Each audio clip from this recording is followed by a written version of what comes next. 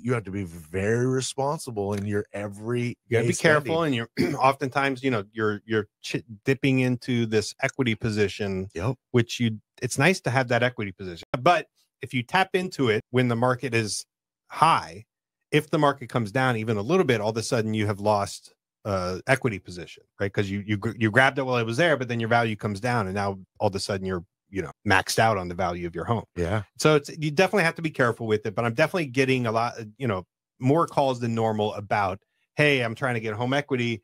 Okay, well, have you looked at your local bank, credit union, whatever? Yeah, they're having trouble. It's like, okay, well, I have some options. They're not great, right? Not ideal, but maybe if this is your only option, maybe this is what you got to do. Now you will, in these consultations, you'll assess their need, your desire, what's your end game, what's your plan. Yeah. Are these calls, are they for home improvement, or are they for consolidation? I would say consolidation. More. Right. Yeah. Let's go ahead and take the last break.